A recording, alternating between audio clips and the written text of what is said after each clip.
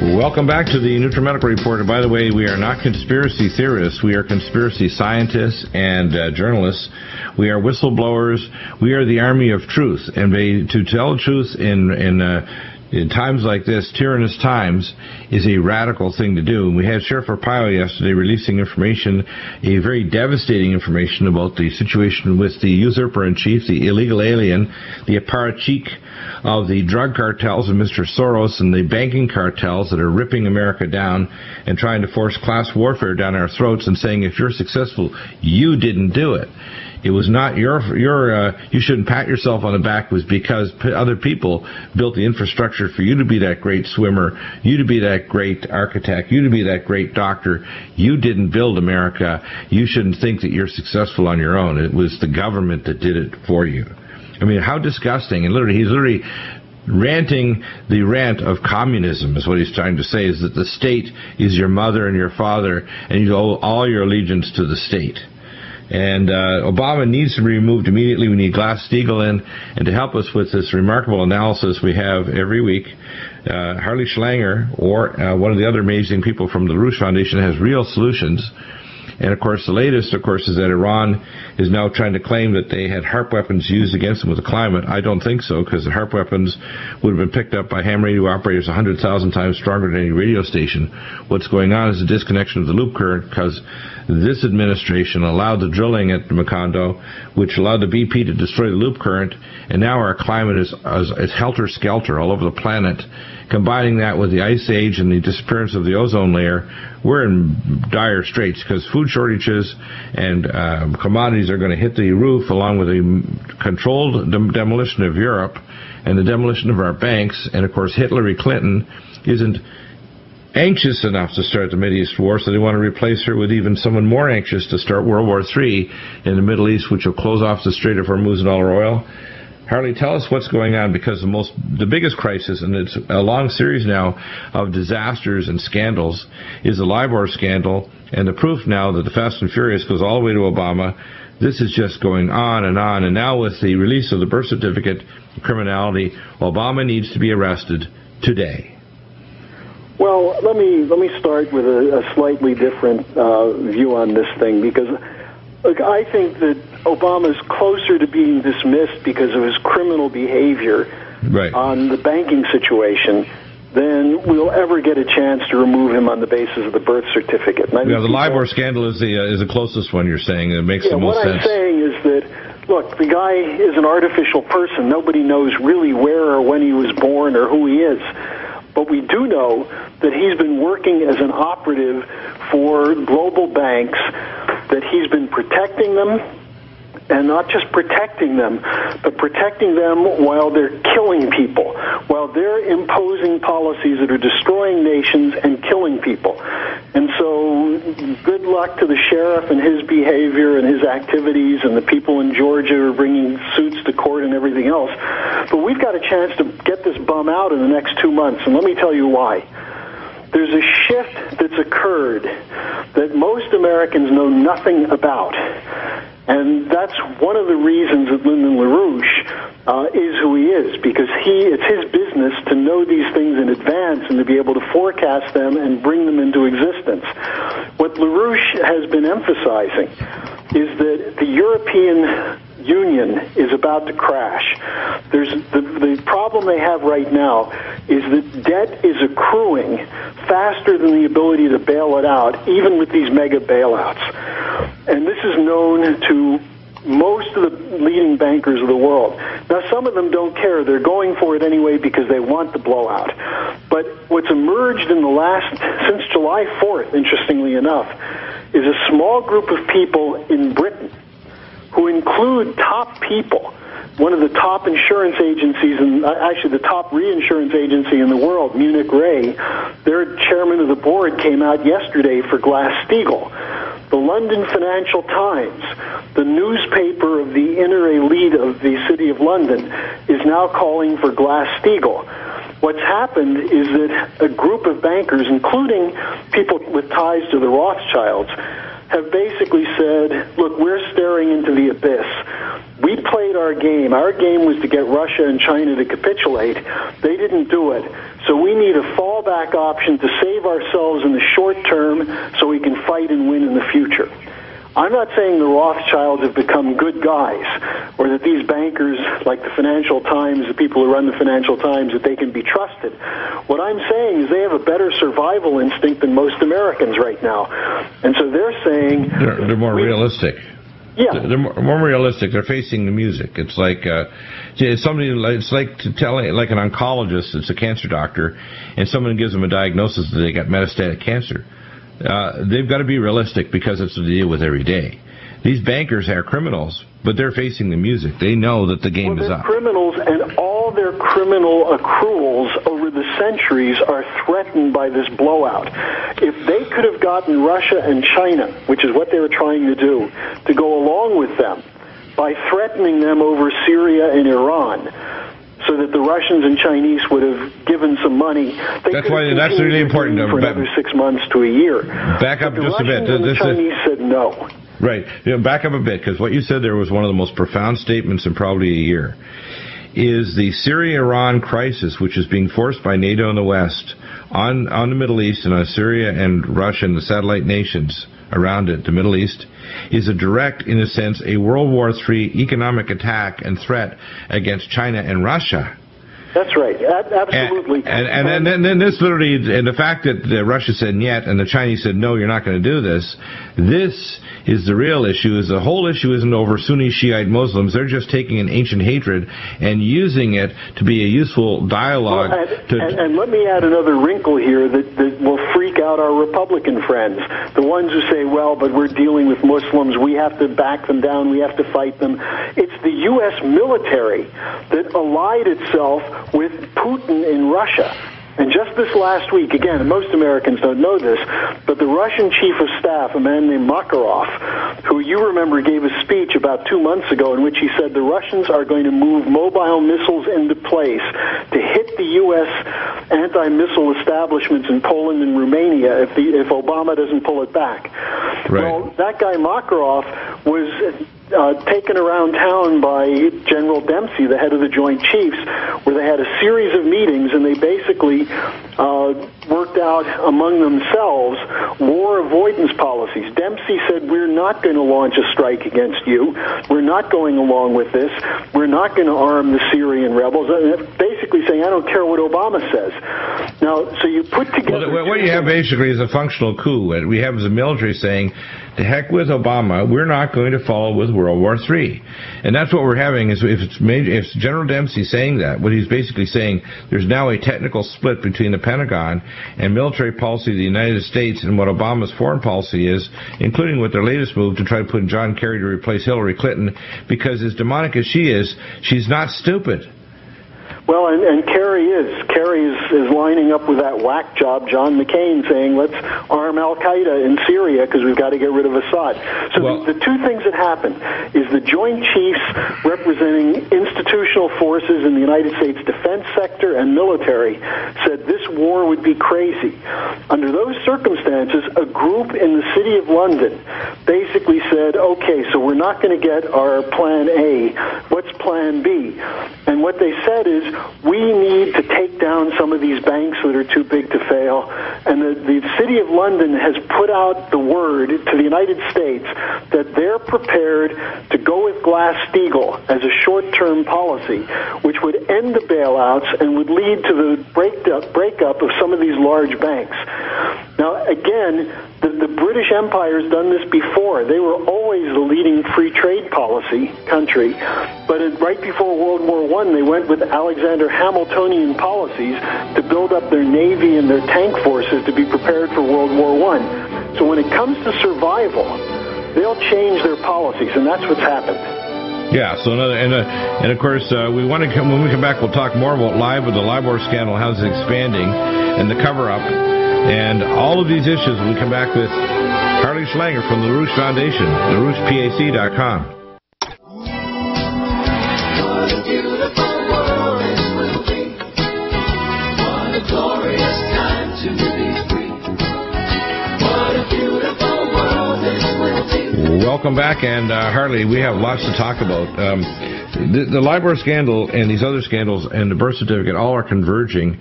I think it's really not an impossibility that Obama will be neutralized before the convention. If not, what will happen is, if there is an election, because he's leading ahead of Romney, and Romney's decisions are almost, if you want to call it his campaigns being run almost to make it a certainty that he'll fail. The latest rumors of Condoleezza Rice indicates, we call it on the revulsion index, it makes it impossible, especially if he looks for his pro-life base to be there, and of course below the Mason-Dixon line. Oh, why not bring back Dick Cheney? Exactly. Yeah. So it's like we call her the voodoo queen. And I remember instead of looking at the terrible scenarios, let's just continue with this new potential, because what I'm talking to you about, what we're discussing today, is not in the U.S. media, but it is reality. Now, as I was telling you, because the Russians and the Chinese didn't back down, a group in London basically said, okay, we have to retrench, we have to go back to some things that will protect our banks, and therefore we have to let the worst speculators go under through Glass-Steagall. And we have to get this bum Obama out, because Obama was put in for the war and the bailouts. Now, this led to two interesting developments. The first was that after the Financial Times and other key London networks, including Peter Hambros of Hambros Bank, which is one of the most important private banks in England, after they came out for Glass-Steagall, the LIBOR scandal broke. Now, these things are not coincidental. The City of London is very careful in what's done, and all of a sudden the Parliament had this discussion of LIBOR. Now, let me just break this down to as simple as possible. The LIBOR basically sets the interest rates that banks say they pay, and therefore what they can charge. They lied. They lied about what they were paying, and as a result, they were able to look better, in better financial shape, by saying they were paying lower rates than they really were. But then there was the other side of the scandal.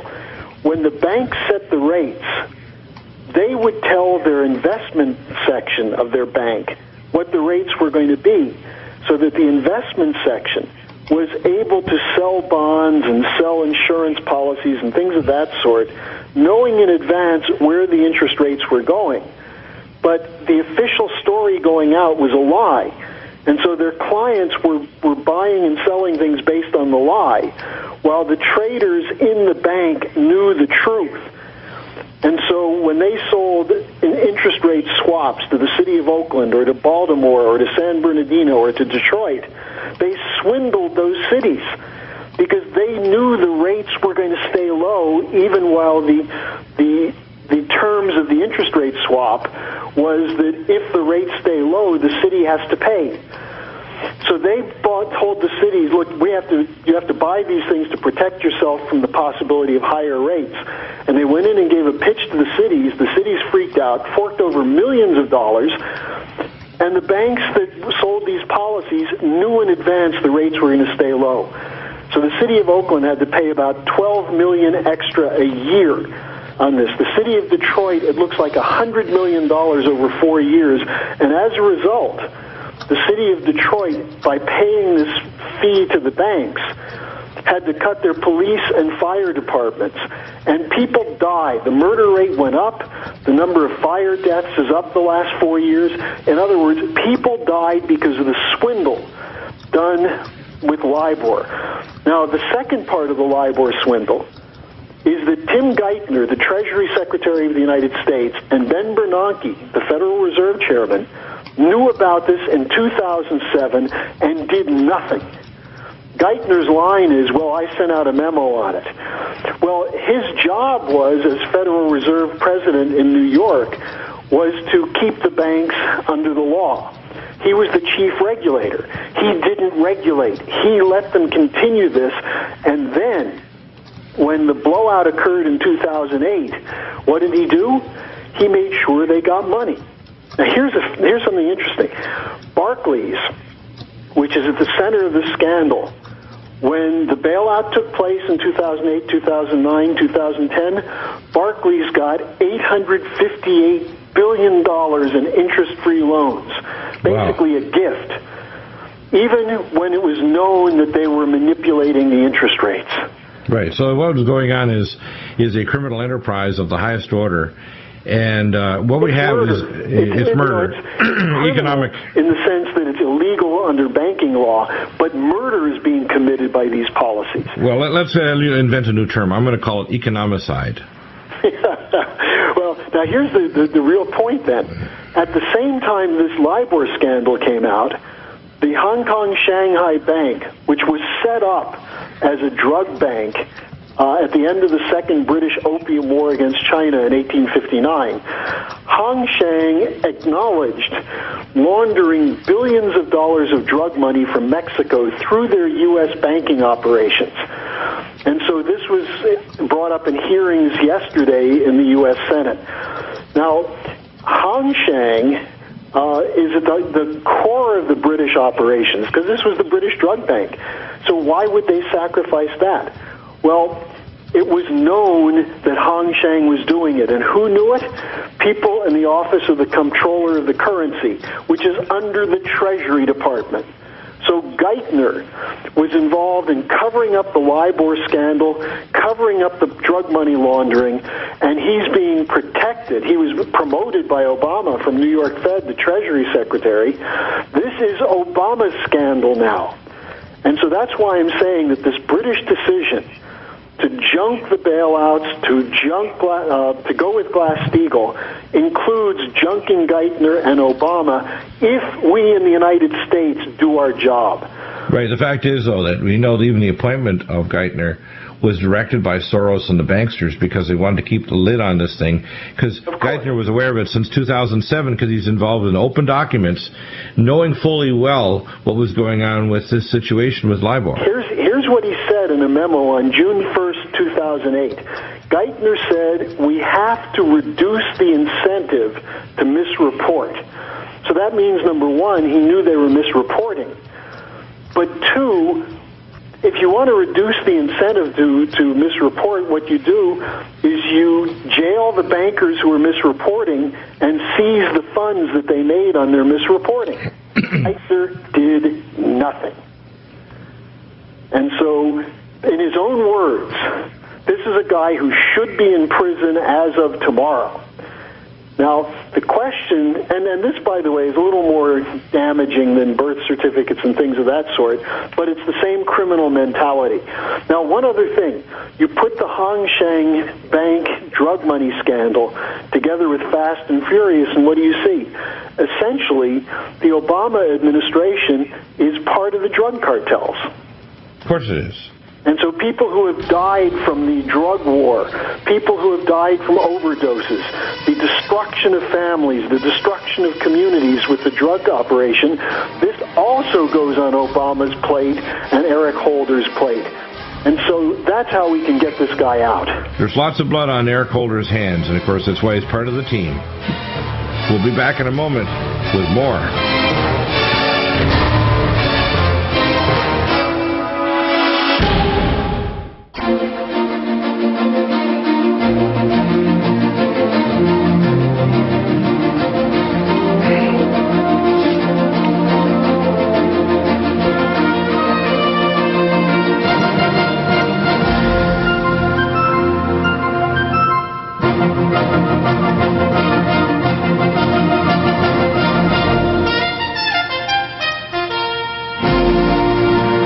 Welcome back to the Nutrimedical Report, and lots of issues, but we need to talk about marching orders. Once the public gets fully aware of this, you mentioned on the break, the support for Obama, even by the Democrats, is a mile wide and a millimeter deep. The same with Romney.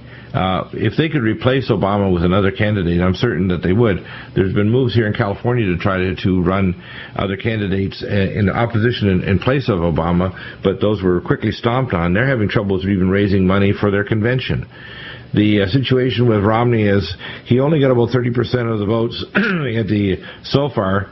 What he's really doing is they're saying, well, the only one we have here standing is Romney.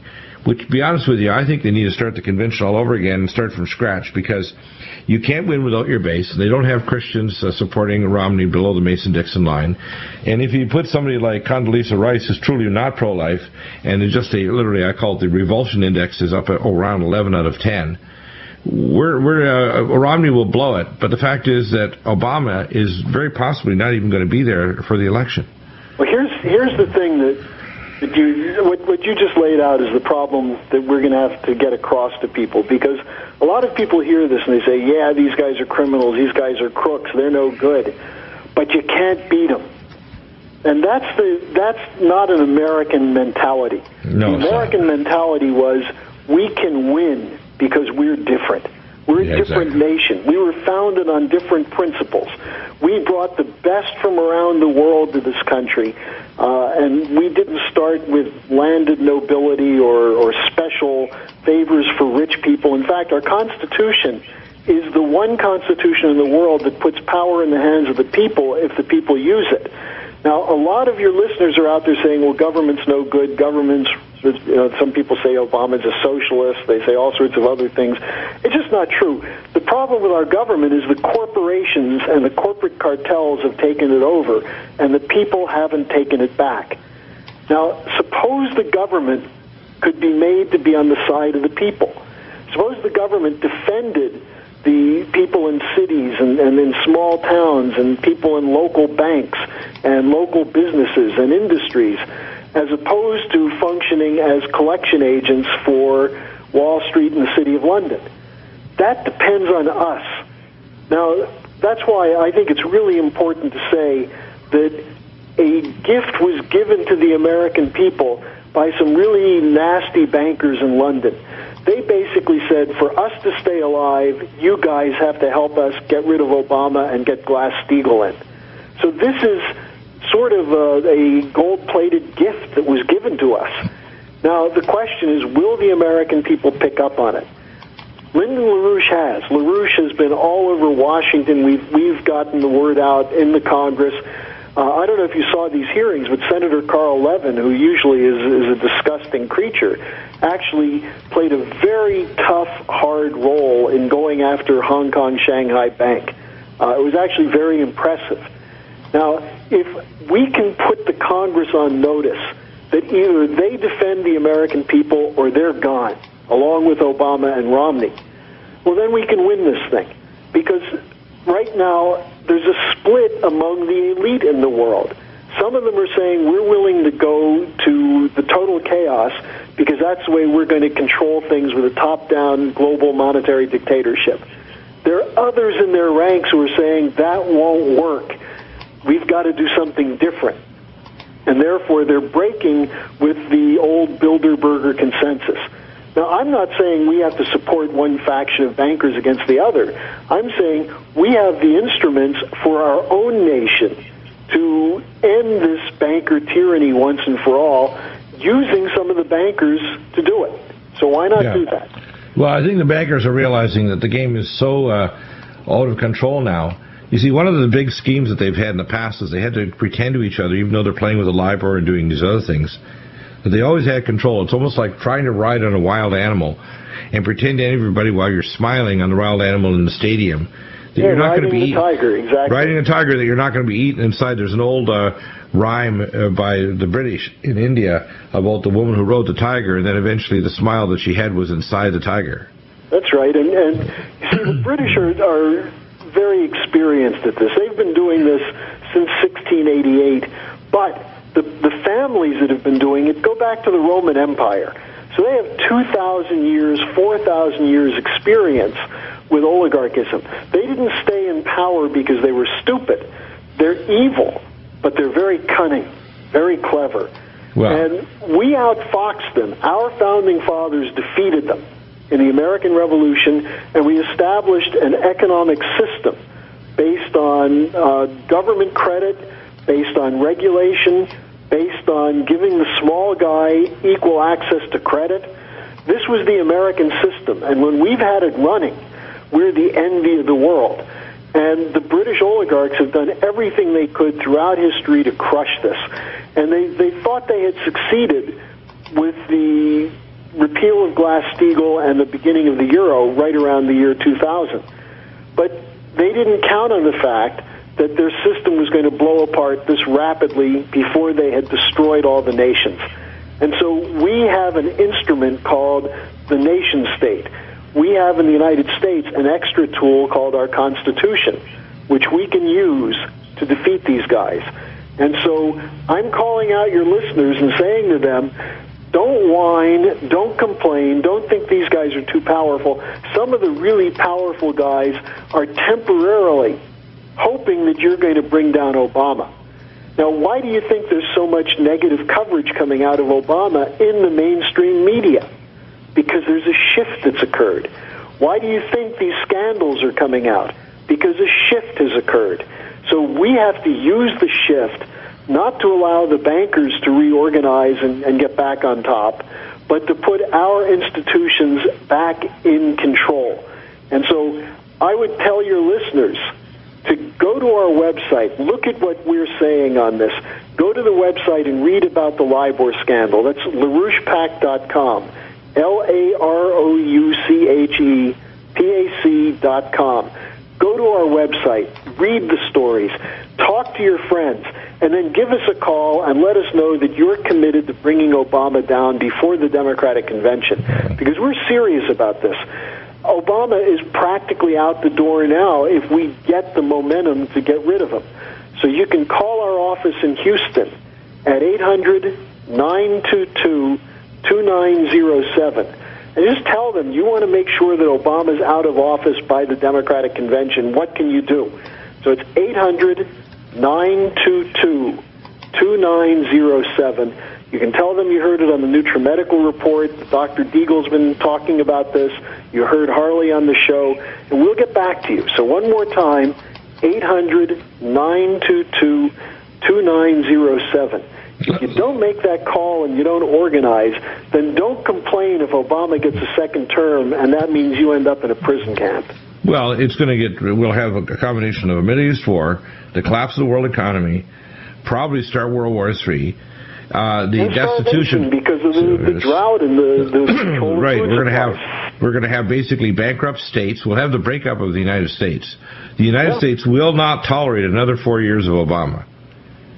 I mean, people saw recently the Hunger Games, which was out a few months ago. If they don't want to see the Hunger Games in 2022, they have to get rid of Obama in 2012. And we could do it. And the biggest problem we have is people who think it's impossible. And, you know, if we as Americans didn't believe in things that were impossible, we wouldn't be here as a nation. Well, exactly. Here's the point. And there's a lot of issues going on. The German bank also ruling on the ESM in September. Basically, Germany's not going to back up the European banking mess. They can't. They can't afford it. They can't afford it. And even if they did, it wouldn't be enough money. And we have, of course, it wouldn't be enough money anyway. They already calculated it out and figured out, we're good at math. The Germans are very good at math. And they know it won't make any difference. And of course, seen the script before. It's called Weimar. Exactly. And we'll talk about the Russian minister Lavrov and refuses to blink on Syria when we come back.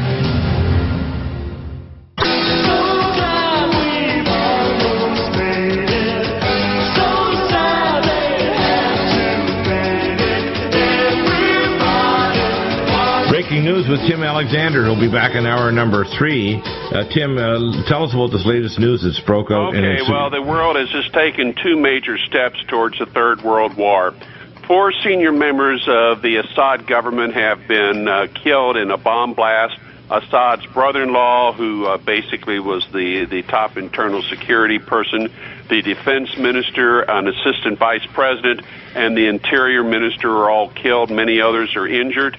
Many in the Middle East, including the Israelis and the Americans, are now very concerned, publicly stating that concern that Assad may launch his missiles. Secondly, coincidentally, if you believe in coincidences, I have a bridge in Brooklyn to tell you, coincidentally, there has been a major terrorism incident in Europe, in Bulgaria, on a bus carrying Israeli tourists. 7 confirmed dead, 35 injured. Iran is already being blamed by none other than Bibi Netanyahu. my choice of the century for the Antichrist. He is saying that Israel will respond. So, Katie barred the door. We just had a 1-2 punch out of the blue. They took out most of the top Syrian military and internal security leadership, as struck at Assad's family, his wife's brother. And also, of course, you've got this as a terrorism incident, which could well be a false flag operation that killed a bunch of innocent Israeli civilians that immediately Netanyahu blames the Iranians for. So we are moving very rapidly towards global warfare. Right. And this means things are going to get much more nuts, much more quickly. Yeah. Yeah. Well, and of course, what we've just been talking about is that here's an opportunity with the scandals that are coming out for the American people to come back and use these scandals to bring down Obama. And what does the controllers of Obama do? They move us into a closer situation with World War III. Of course. Yeah. It's a classic example of changing the subject. The world's economy is in such a shape by deliberate manipulation of it to get us to this point. They have to have a global war to be able to smack down the population, to control the rioting, to control the revolutions, and this is all part of a mix. This is the devil's brew. This is the perfect cornucopia from hell, and it's unloading on us increasingly now. And this is a 1-2 punch that just happened within the last couple of hours. Right. So it's scary. I will be back, guys. You said, 2 hours? In an hour. We'll be back in 1 hour. 1 hour. That's the... Okay, yeah, that's It'll right. be 4 o'clock your time, Central Time, yeah. Okay, that'll be fine. So, God bless, guys. This is turned out to be a heck of a day. We'll have Michael Velarde on hour 3, and we're going to be talking about this LIBOR and the latest scandal with Sheriff Arpaio's revelations. We have the video clips up of his press conferences already posted up today. They'll be on both websites, Nutrimedical and Clay and Iron, and read the Western Journalism articles as well. Harley... Well, there's so many issues. It makes it clear why we've got to move to get Obama out now. Right. In other words, here's the consequences. If we have Obama, we have banking collapse, starvation, we have the bankruptcy of America, and World War III. And by the way, what you have to understand is the judgments that we've had now with Judge Roberts guarantees that in January 2014 that we're going to have health care that people would rather pay the penalty, because there's no penalty according to this judgment by Roberts, for not paying exorbitant rates for your insurance. Well, it's going to turn millions of people into tax evaders because Roberts ruled that it's a tax and therefore it's legal. But also you can evade it and there's no consequence. And he said the only consequence is that you're going to have the penalty. The penalty is smaller than the insurance because the insurance premiums are estimated that are going to go up 30 to 50% at least. And what that will do is bankrupt many doctors and clinics and offices. Many of them will not be able to continue practicing, and what will happen is the healthcare system will fall apart. And at the same time, here's a question I'd like to pose: that clearly we are supporting people in Syria who are deadly killers, and isn't this what our complaint about Assad is? But what Assad, Syria has never conducted terror operations. There's no evidence that Syria was involved in conducting terrorism against other countries. The people who are overthrowing Assad, that the United States is supporting, are tied to Libyan al-Qaeda, Iraqi al-Qaeda, and they're using terror bombings to try to win power. Right. So this raises the question, again, of President Obama, the Nobel Peace Prize winner, who's one of the leading killers in the world right now with the drones, and now he's supporting this gang of supposed Syrian opposition. The fighters on the ground are not Syrian; they're from Saudi Arabia, Qatar, they're from Iraq, they're from Libya. So I think unless there's a shift towards sanity, which is a move to get them out, and it's going to have to happen quickly. We're really talking about doing something in the next month because the Republican convention starts a month and a week from now, 5 weeks from now, 6 weeks from now. The Democratic Convention is a week after that. We've got to have a movement in this country to bring Obama out of the White House and bring him probably in a perp walk and handcuffs for his role with Geithner in the biggest fraud of human history with this interest rate rigging that they did nothing to stop. And Obama has been president for 3.5 years. The people he appointed to protect us from this have not done the job. Well, He's responsible. They're protecting the whole scheme that's been going on, the whole scam, and this situation basically, along with all the other things like Obama taking rulings from the United Nations and NATO to decide to do war against Libya and Iran and now Syria. We know we have special forces operating there. We know that they basically you just came across that after Obama and Putin had a discussion, Obama told Putin, why don't you join us now to get Assad out? And Putin said, absolutely not. There's no reason to get him out. And Russia is going to continue, as we talked about earlier.